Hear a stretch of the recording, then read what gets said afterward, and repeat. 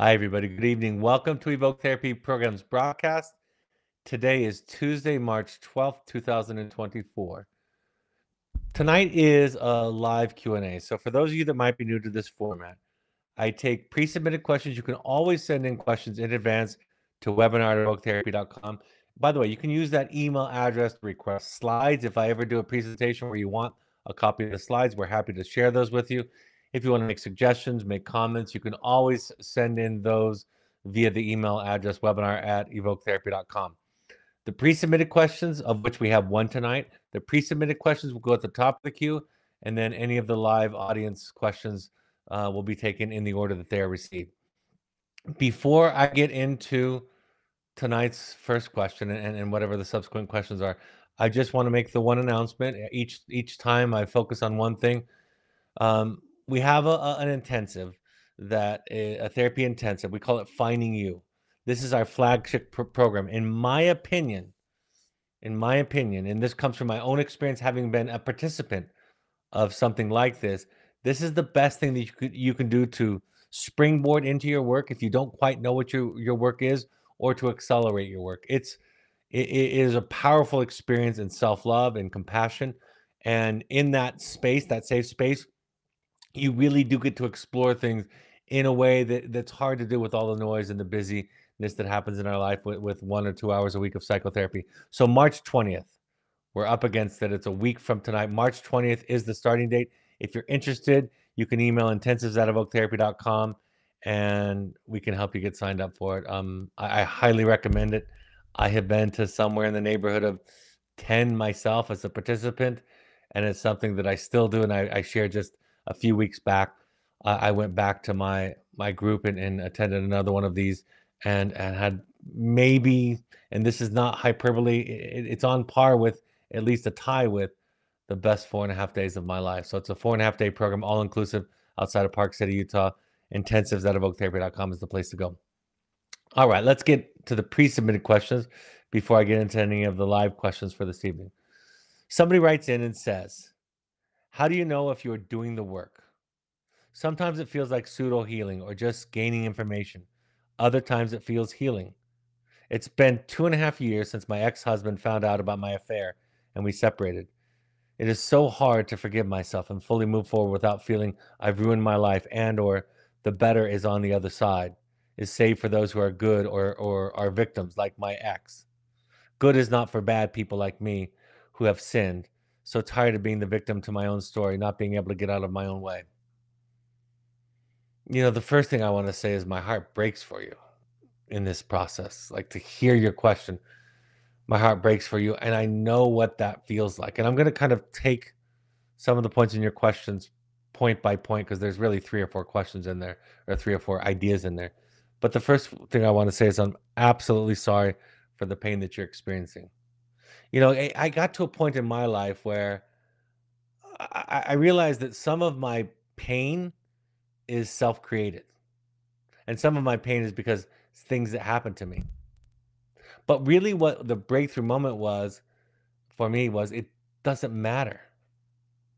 Both are pain, right? It's not like I'm less deserving of compassion or less deserving of love because I have some self-created pain because of my mistakes or my choices in life.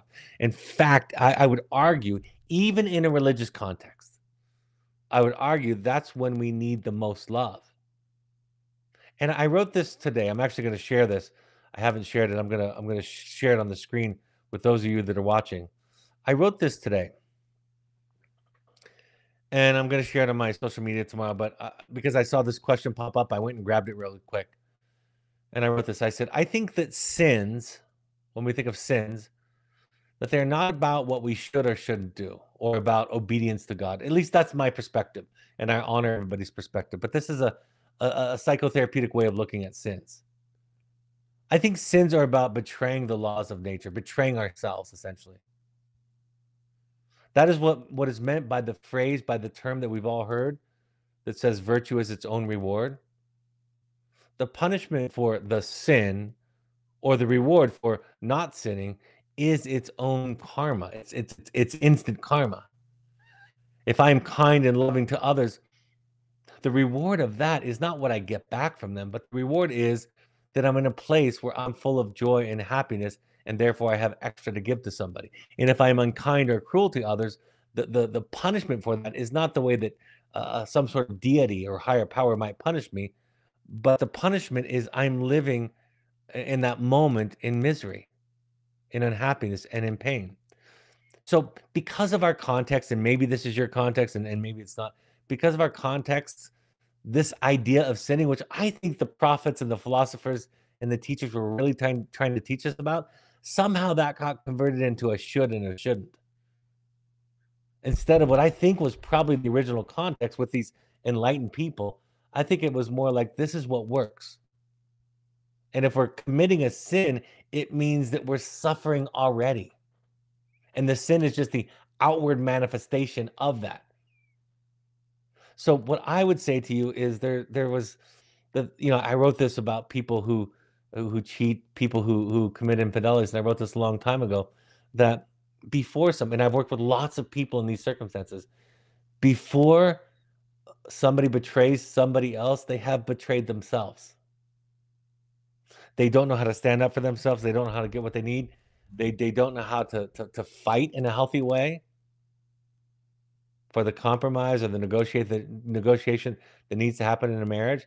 And they feel like, and a lot of people feel this way, they feel like they're being forced into this box, into this prison. And so what happens in that prison that gets created for us and to us at the same time, what happens is we build up resentments.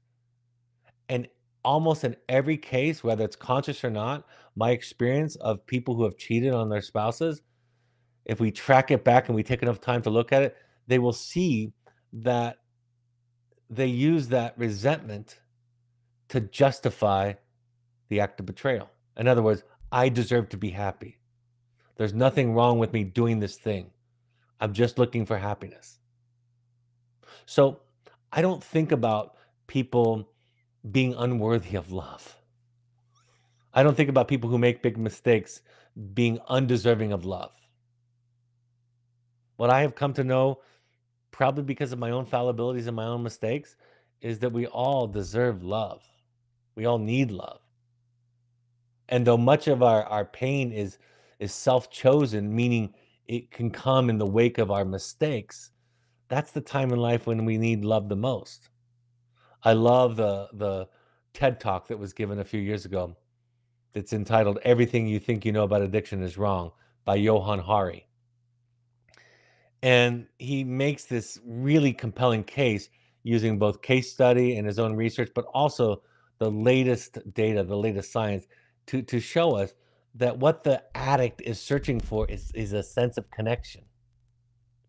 They're searching for the feeling that comes when we are deeply connected to another person and we feel that. And so whether it's cheating or gambling or sex addiction, or whether it's drugs or alcohol, doesn't matter what the symptom is, that's the soul's yearning. But the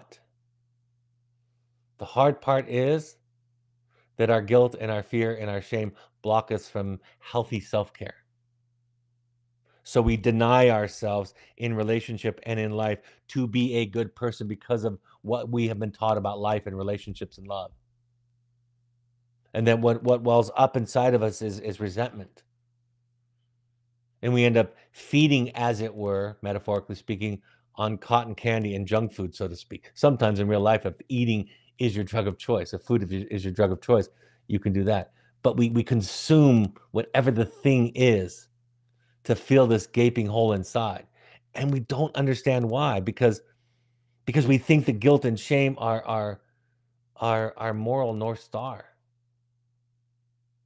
I want to be clear with all of you listening, no matter who you are, no matter what your role is, no matter what your circumstances are, getting healthy or getting healthier and healing, becoming more enlightened, more aware, you are inevitably going to bump up against guilt and shame. It is going to feel scary.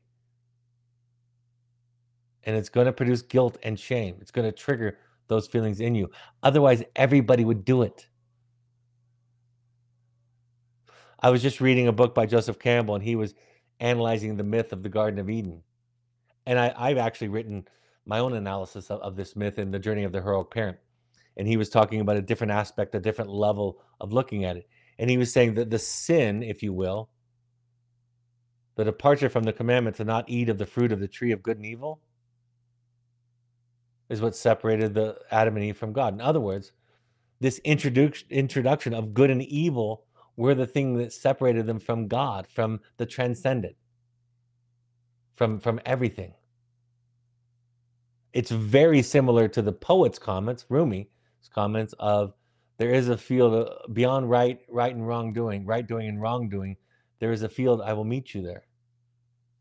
I just shared the other day the post by Rumi also, and I love this post where he says, come, come, whoever you are, wanderer, worshiper, lover of leaving, it doesn't matter. Ours is not a caravan of despair. Come, he says, even if you've broken your vow 1,000 times. Come yet again, come, come. You see, we've been misled by the culture, not just our culture, cultures throughout time. We've been misled that the way to peace, the way to greater meaning, the way to greater love and compassion and empathy is through the path of doing it the right way and not making mistakes, being good, if you will. But that's an impossible assignment, to be good. Nobody's ever done it. There are some religions who believe that certain people have, certain individuals, one or two. But my experience as a psychotherapist, as a person on this earth, nobody can measure up to that idea of being good. So virtue is its own reward. The good we do won't be rewarded by God, I think, at least in my perspective. The good we do is the reward, the outward manifestation of our healing, health, and alignment with the universe. So if you can start to think about sinning and mistakes as parts of yourself that need healing and love and compassion and safety, and I know we've been taught you got to punish the sinner. I know we've been taught you have to, you have to use anger and punishment and shame when people make mistakes, because we want to control people, because we don't want anyone to experience pain or sadness or grief or loss. But there is another way. So that's the first thing I would say to you. Now, there are many ways to this idea, this experience that I'm describing. My way that I talk about is you've got to find an empathic therapist, a patient, loving, and kind empathic therapist, or guide, or mentor, or sponsor. You've got to find them. And you've got to spend enough time around you that their sensibility starts to seep into you, to take root into you. Because the fundamental building block of the human psyche is its context. That's what builds us. We come with our own nervous system, we come with our own predispositions, but by and large, our context shapes us. The critical voice, the voice that you are giving a voice to, the ideas that you are giving a voice to in your question, those come from your context. Those aren't true. Like Jamie Gill says, the wonderful thing about psychotherapy is that we get into a context. What was bad at home is now nothing. And this re-experiencing ourselves in the presence of an empathic, non-judgmental, patient, and loving other person, the experience of that over time repairs those shameful, guilt-inducing feelings in ourselves. And what happens when you experience that over time, which I have because of my psychotherapist, not only does it heal my soul, but the first thing I want to do is offer that to others. It helped me become a better husband and a better father. Because now I know when my wife does something mean or cruel or stupid to me, or my children do something in their lives that's silly, or they make a big mistake, I can't always do it, but I know that what they're needing is more love, more compassion in this process. So the feeling that you have, the self-criticism, the self-hatred that you have wasn't born into you. You didn't get born with this. I'm sure of that. That got introduced to your context by people who thought that if you learn to hate bad things, bad mistakes, that you wouldn't do them. They didn't know that the cost was that it made you feel so horrible that you actually would do things like that. That's the great paradox. So how do you know if you're doing the work? There's a great line in the book, that one of Jamie's books that she read, called The Letters of Juliet to the Knight in Rusty Armor. It's a sequel. And there's this point where this protagonist in the story finds this magical guide in the forest. All of these things, of course, symbolic of the hero's journey, the journey that we're all on in some way or another. And she says, at one point, she says, I didn't know if her house was a temple or if it was just a building with a roof on poles. And when I talk about that or teach that, I explain that's what psychotherapy feels like. We kind of go in and out of awareness. But if you find somebody who loves you, who loves your horrible, rotten self, right? That's the subtitle of my book, The Audacity to Be You, Learning to Love Your Horrible, Rotten Self. If you find somebody who loves your horrible, rotten self, despite what the world says, and you start to really deeply love your imperfect, flawed self, all of you, it doesn't turn you into a more self-indulgent, narcissistic person. It actually does the reverse. But we've been taught to fear such things as love and compassion and non-judgment. We've been taught that people who experience those will act out greatly.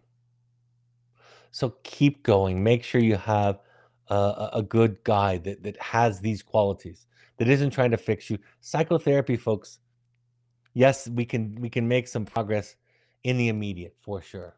Absolutely. We teach skills all the time. There are epiphanies along the way. But the fact of the matter is, it takes at least as long to heal the soul as it did to hurt the soul in the first place.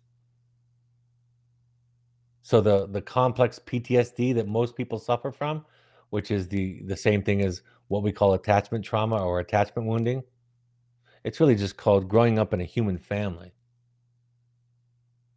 So the complex PTSD that all of us have, that you're talking about here, you're not calling it that, but that's what it is, gets healed in the same way that it was created, in the context of another person. So that old idea that you can do this on your own, or that you can read, yes, self-help books. I've written self-help books. They can help. They kind of anchor it. They expand our awareness, for sure, all of those things. But you have to re-experience yourself. Like I said in the Audacity to Be You, you have to re-experience yourself. When Jamie said, if you were having sex with a chicken, Brad, she said to me, I would just want to understand. I would be curious. And I would assume you had a good reason. And if you sit with somebody like that long enough, you start to love yourself. And you're human. And you've made mistakes. And they're not, in my opinion, they're not sins in the sense that you don't deserve love and you should be cast out. You made mistakes that are human mistakes because you were confused, because you don't have a strong connection to your soul, because you weren't taught this. You didn't have that experience growing up. Sex and love addiction, which is this is a symptom of, is that search for that feeling that Johann Hari talks about in that TED Talk that I was describing, that feeling of deep and intimate connection. And when you have that, you won't need the drug. You won't need the sex. You won't need the gambling. You won't need the food that you don't need. You won't need those things, because you will be full. And it takes a long, long, long time to heal that. And you deserve patience and understanding. So my heart is with you. And keep going. It's worth it. Somebody writes, what are the most important webinars to watch while your child is in treatment? Also, best books to read? Well, I'll tell you my favorites. I mean, first of all, this is going to sound silly. You're going to think I planted this question, but I didn't. But the most important books to read, in my opinion, of where you're at, are these two, and I wrote them. The Journey of the Heroic Parent is the first one, and the second one is The Audacity to Be You, Learning to Love Your Horrible Rotten Self. But I'll tell you a few others that I draw upon quite a bit. I draw upon Daniel Siegel's book, Parenting from the Inside Out. I think that's my favorite book on parenting that I didn't write. And it combines science and anecdotal experience, and from the most renowned psychiatrist in the United States these days, Daniel Siegel, along with Mary Hartzell. So Parenting from the Inside Out.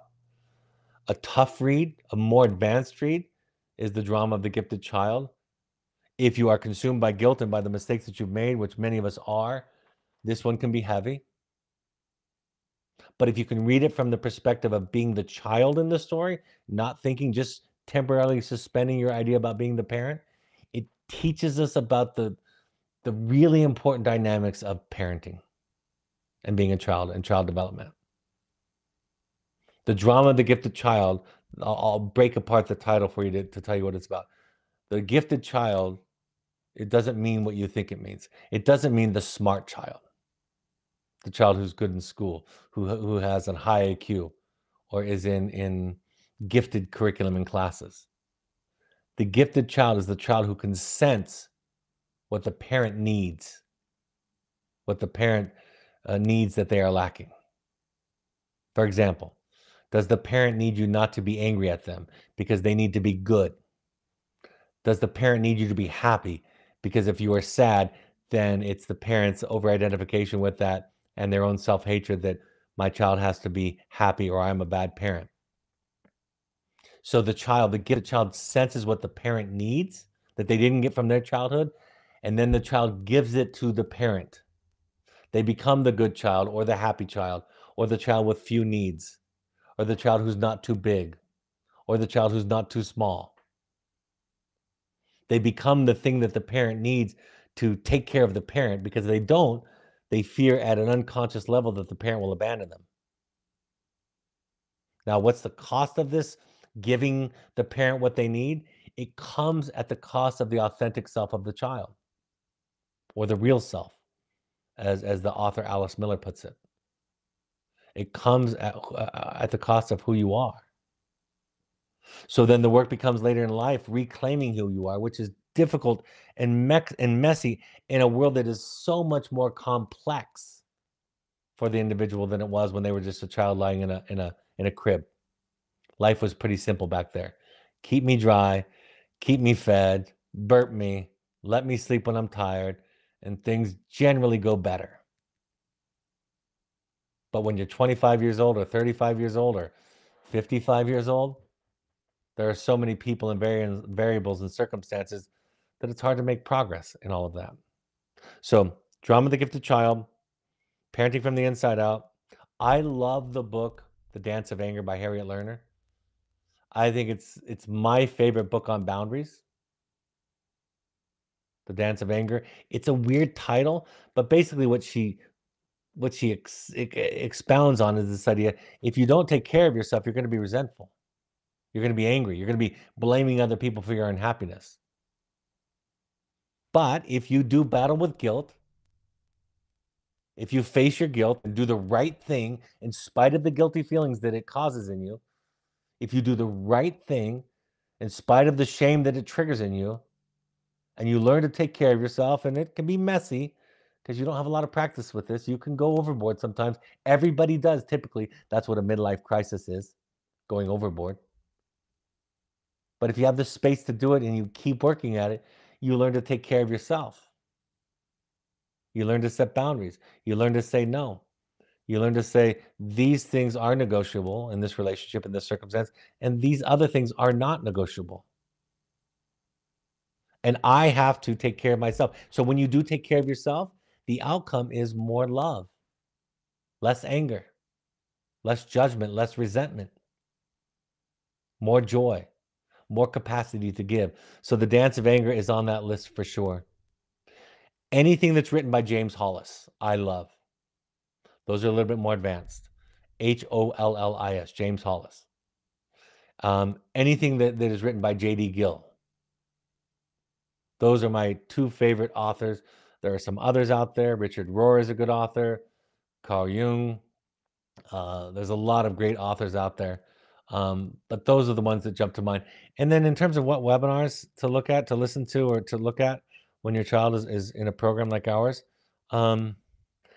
anything on codependency. I've probably done 10 on codependency. I've done broadcasts on all the books I just shared with you, including my own.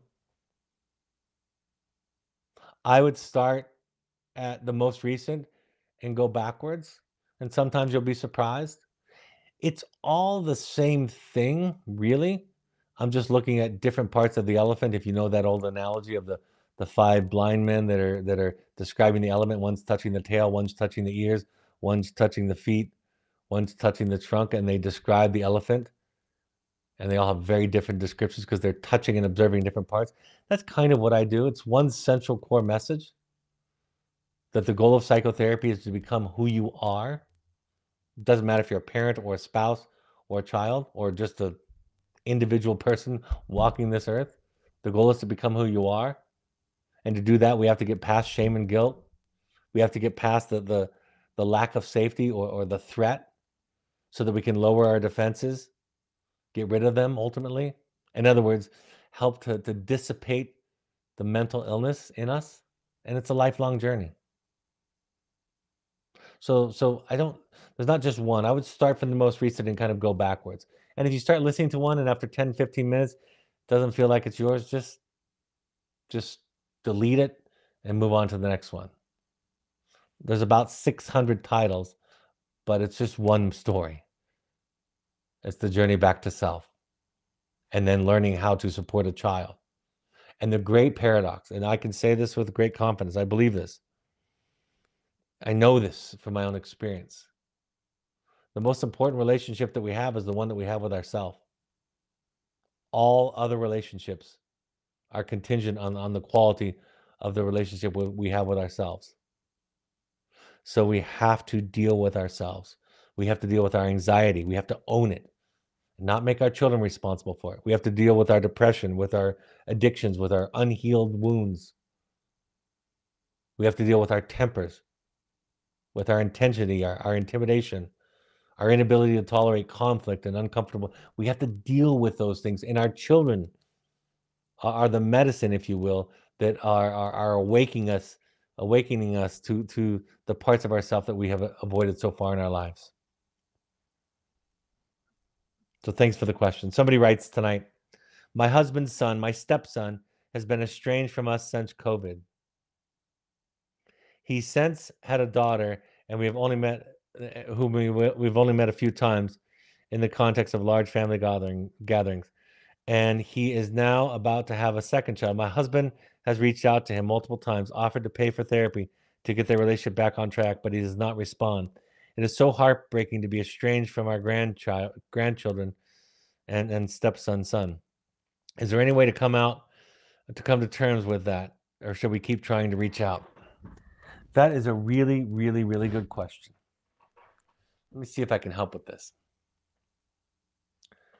The first thing is you have to understand, well, you don't have to do anything, but let me start here. First, understand what it is about you that made it so that your son's only solution was to cut off contact. What was it about you? What personality characteristic?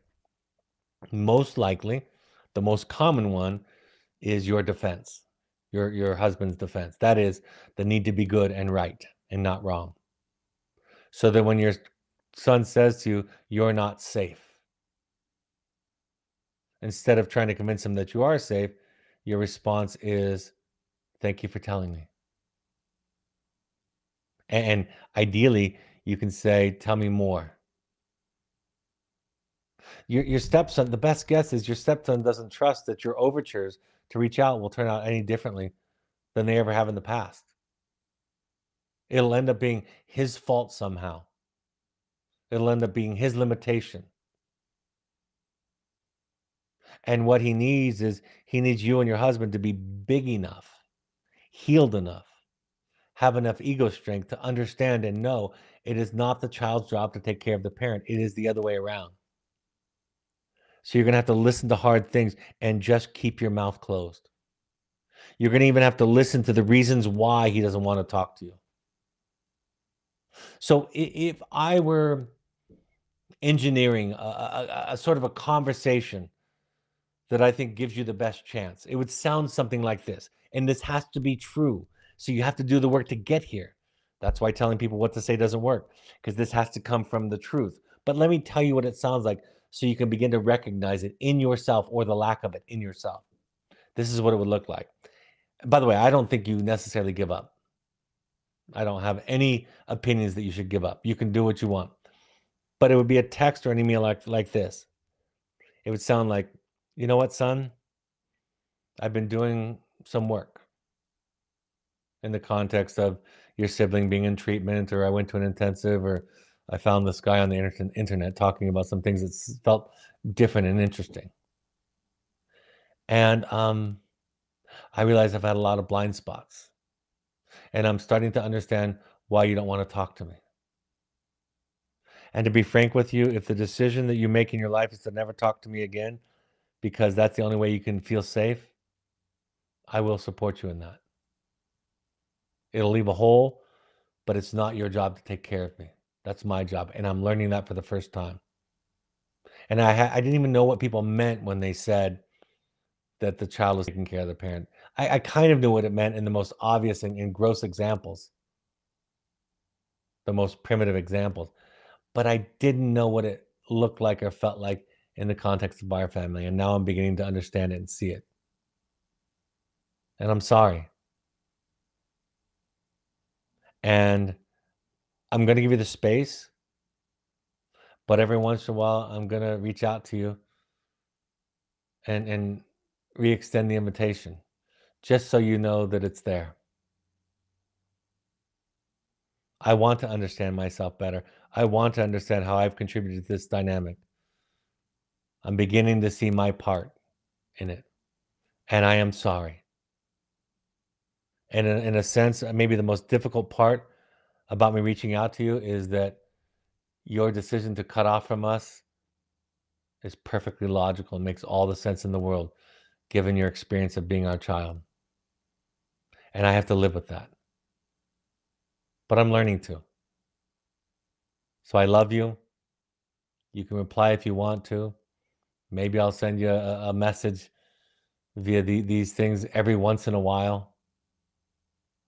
Maybe I'll share with you as I come closer and closer to understanding and seeing my horrible, rotten self. The more I learn to love myself, the more I can see all of me. But in the end, I just wanted to write and say I'm sorry. And I should have listened. But I was too insecure and too unsure and too defended. And so what you're doing right now makes sense. I love you, and I'll talk to you again sometime. That's the energy. That's what it would sound like. But it's so hard. We don't see it very clearly. We don't want to be wrong. We don't want to be bad. We don't want to have failed. We don't want to be the reason. You know, I shared a quote from Shams Tabrizi, which is Rumi's spiritual teacher, who said, all the prophets agree on this one thing.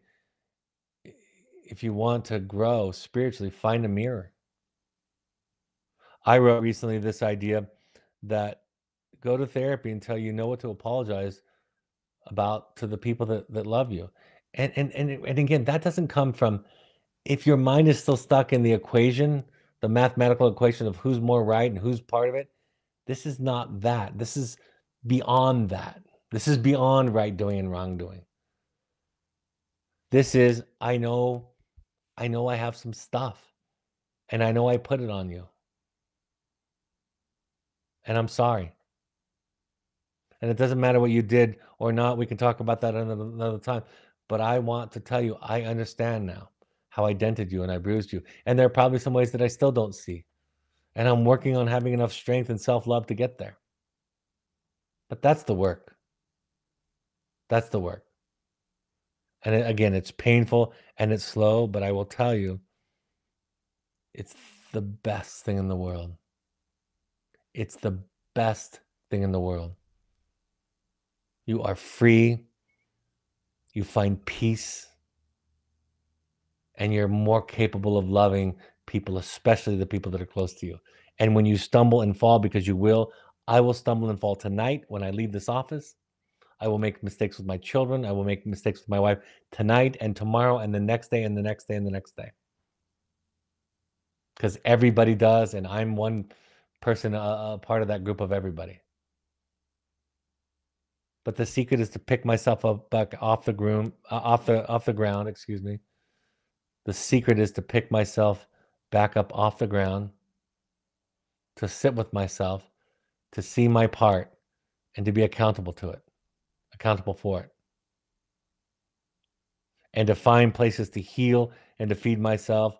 Because if I come to the relationship or the conversation starving, malnourished, spiritually and psychologically speaking, I will eat the other person. But if I come with a full belly, spiritually, psychologically speaking, then I have more capacity to love. I won't need to spend my energy in the service of being a good person, in the service of my ego, in the service of being right, of not being the one to blame, not the one at fault. I will have enough strength, enough self-love that I can love you. I love this quote. I shared this today on my own social media from the Buddhist monk Thich Nhat Hanh. He said, to love is, first of all, to accept ourselves as we are. That's why the finding you is so important. That's why psychotherapy for the parent is so important. It doesn't matter what the problem is. It doesn't matter if it's a marriage problem. It doesn't matter if it's a problem with a child who's struggling. You are you are the place to go. Greater self-awareness. Become more conscious. And to become more conscious, you have to learn to love yourself more. And learning to love yourself happens in the context, principally, of other people that can love you. Being in that context changes you. So that's the work. Thank you for asking. Somebody says, my child has gone through wilderness and a residential treatment center for the past year and hasn't seen all of the negative images, documentaries, etc. out there about the type of programs that there are now. They will be coming home soon, and I'm not sure how to address it without my child jumping on the negative bandwagon. In truth, it has been hard for my child, but it has also been transformative for them, and they have much more positive outlook. And us parents, too. How do we talk to our children about this without sugarcoating, but also acknowledging how far they've come? I think it's not the only thing that I think is in play. There's a few things in play, but I think the principal contribution that we parents have to those documentaries and those news articles that are out there, again, is we try to be right. When your child comes home and says, this was the worst thing you ever did to me, I'm going to give you a kind of response that shows you what it feels like. It's not the words, and again, they have to be true. That's why I can't tell you what to say. But what it would look like is, I'm sorry. Tell me about all the horrible things about being in wilderness and RTC. And you say things like, oh my gosh, that must have been so hard. That shouldn't have happened. It's no different than if your child went to college and had bad experiences, which they will. Right? But the reason that we defend and want them to be positive, right? The reason that that happens is because we're the one that sent them. And we don't want it to have been a bad experience. Well, there are bad things that happen. There are staff that are jerks. There are therapists that aren't skilled or make mistakes all the time. So if you let your children be angry, the anger will go away. If you want your child to be happy, the anger will stay forever and actually get larger. And so one dynamic, I'm convinced after talking to these kids that has an impact is that parents want the kids to think positively of it. You don't get to decide. Let them be angry. Let them be resentful. And the more you let them feel those things, the more those feelings go away. They metabolize. They disappear. In the movie Parenting from the Inside Out, oh, excuse me, that's the book that I mentioned. In the movie Inside Out, Amy Poehler stars in it, and there's a couple of others. It's a cartoon. It's a child's movie. And the whole story is about these feelings inside of the head. In fact, Inside Out 2 is coming out, I heard. I'm really excited to see how that's going to be. But in the movie, it's about this 12-year-old girl, and we get to see inside of her brain. We get to see anger, disgust, sadness, and joy. And I think maybe fear. Those 5 feelings. And it shows us kind of what drives our human behavior. And at one point in the story, on the outside, this young 12-year-old girl, their family moved from Minnesota, I think, to the Bay Area, to San Francisco. So she's left all of her friends. She's left her hockey team. She played hockey. She's in a new school. There's a moment when she talks about the people here in San Francisco. They like pineapple on their pizza, right? She's left the culture, everything that's comfortable. She's in a very sad place at a very, very difficult time, being in that middle school age, right? And at one point, the mother's trying to get her to talk at the dinner table in this movie, in this story. And she's moping and looking down. And the mother kicks the father under the table to get his attention because it shows inside of his head and he's thinking about football. So he is startled and becomes awake to what is happening right in front of him. And he asks his daughter questions, tries to get her to engage. And she again gives a mopey, depressed answer with some tone to it, of course, because she's a teen or a preteen. And he says, "Where did my good little girl go?" And I know that's just a cartoon, and I know it's not your life, but that's what happens. She's experienced significant loss and trauma that wasn't her choice. And because she's sad and a little bit of tone, mom and dad say, "Where's our good little girl?" So she learns it's not okay to be her. She has to be happy to make the parents feel okay. You know, it's my birthday this week, by the way. It's my birthday in 2 days. And so my family, we're going out to dinner on Friday night as a family to celebrate day after my birthday. And my 16-year-old has a new guy that she's talking to. And she asked me last night, she said, you know, "Do you want him there? Can he come?" And I said, "Do you want him there?" And she said, "Well, yeah, I'd like him there, but do you want him there?" And I said, "If you want him there, I want him there." I mean, my daughter's bringing her fiance, of course. I'm bringing my wife. I think my son is bringing the woman that he's dating, my 31-year-old son. So even though you've been only talking to this guy for a little bit, if you want him to come, you want some company, bring him.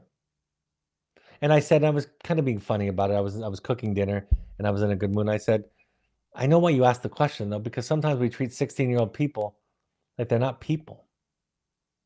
If my 29-year-old daughter, who's now engaged, but if she were dating somebody even for 2 weeks and she said she wanted to bring somebody, I would be okay with it. But somehow because you're 16 and you're probably not going to marry this guy, and maybe I don't like the way his hair is cut.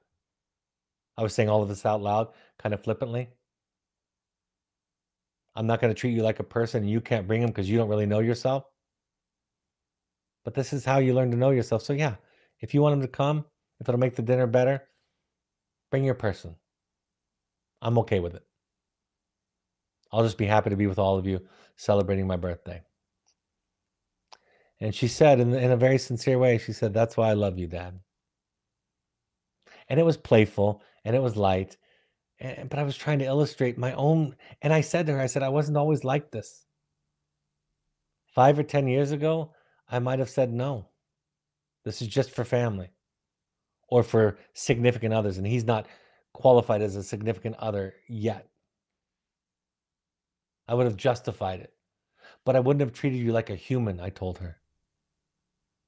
And I'm learning to treat you like a human. And when we're 16,